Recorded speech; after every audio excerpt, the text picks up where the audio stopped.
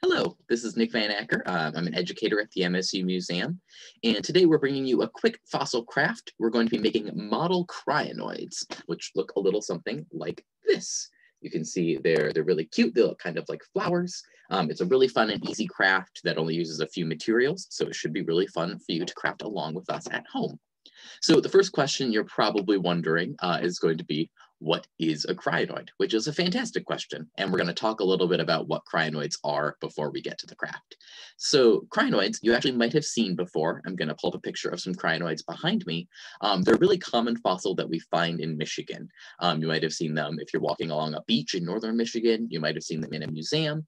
But crinoids are part of fossil animals that are left over from many millions of years ago when Michigan was covered in a nice, warm, tropical sea. Wouldn't it be nice if Michigan was still covered in a tropical sea? Unfortunately, we're not anymore. But so usually when we find crinoids, we find them looking just like the ones back behind me here, or I have another one here in person so you can see for scale. These crinoids look kind of like cylinders, but of course the whole animal didn't look like a cylinder. This is only part of what the animal looked like. And so I can pull up another image to show you what the crinoids would have looked like when they were alive. So all of the animals behind me that look kind of like flowers that are sticking up out of the ground, those are crinoids. Crinoids were a really important part of our landscape when Michigan was covered in this warm tropical sea. You can see it looked kind of like a coral reef today. Crinoids would act as filter feeders. So as the water would wash over them, they would use those tendrils to pick up all sort of little particles from the water that they could use to feed themselves. So they were really important to the environment for kind of cleaning up all of the little debris that was in the water. And you can see that they were beautiful. They were all sorts of different colors we know from looking at the fossils that we can find today. And of course, crinoids aren't actually extinct. There are still some crinoids in the ocean, though you can still find in certain areas around the world. They're just not nearly as common as they used to be. And of course, we'll never find any in Michigan now because Michigan's no longer covered in a nice warm tropical ocean. But if you make these crinoid models, you can decorate your house just like the Michigan ocean floor used to be, and maybe make Michigan look a little bit more like it used to millions of years ago. So this is a really easy craft, and you only need a few materials. You can make a whole bunch of these at once. They're really easy, but all you're going to need is going to be an egg carton. You will need some pipe cleaners. If you can see them, there we go. Some pipe cleaners. You will need either markers or paint. Paint is going to work better for this, but I only have markers available to me right now. And you'll also need a pair of scissors, and that's it. So the first step that you're going to do is something very easy as well. You're just basically going to separate your egg carton in half. You can take away the top. We won't need that for right now. We're only interested in the bottom bit that holds the eggs. And so once you've taken the top away, you're going to be left with this bottom bit that's got all these little bumps in there. I call these the egg holders. And each egg holder is going to become one crinoid. So if you have a dozen eggs, you could make 12 crinoids.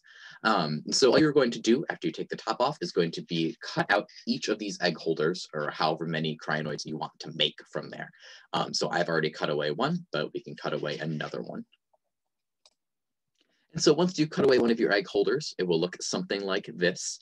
And you can see that on this egg holder, on the bottom at least, it looks kind of like a square. And so there's going to be 4 sides to your egg holder coming from each of those sides of the square. And so all that we're going to do is just make 2 cuts on this so we can have those 4 sides separated into 4 little flaps. So make 1 cut, 2 cuts, and it will look something like this. Now, this next step is going to be one of the most important steps. This is where you get to have a lot of fun. This is where you're going to be decorating your crinoid. So I only have markers. Like I said, paint is going to work better for this just because it will create kind of a stronger color for your crinoid. You can paint your crinoid or color your crinoid any color that you want to. This is your personal crinoid. It doesn't have to be scientifically accurate. But all you're going to do is just paint or color all of the edges of the crinoid, including the edges that you just cut, inside and outside, whatever color or design you choose. So I chose to make my crinoid a nice blue, just because I don't have any blue crinoids yet. So once you've colored your crinoid or painted it and let it dry, then you're going to do a little bit more cutting. So we have those 4 flaps, remember, and what we're going to do is cut each of those flaps in half and then cut each of those flaps in half. So right now we have 4 flaps. We're going to cut each one in half. So we've got 8 flaps, and then we'll cut each of those in half. So we have 16 flaps. And of course, it doesn't matter if you're not able to create exactly 16 flaps, or if you mess up a cut somewhere. Nature is not perfect. This is creating just an object for you. It doesn't have to be scientifically accurate. But so we'll cut each of those flaps in half, like I said. So we've got 8. And then we'll cut each of those in half. So we've got 16. All right, so I am done cutting my flaps. And so you'll see that it's going to have all of these little individual flaps coming off from the bottom, just like the crinoids behind us. The next step is going to be a little tricky. So if you're a child, you might want to ask an adult to help you.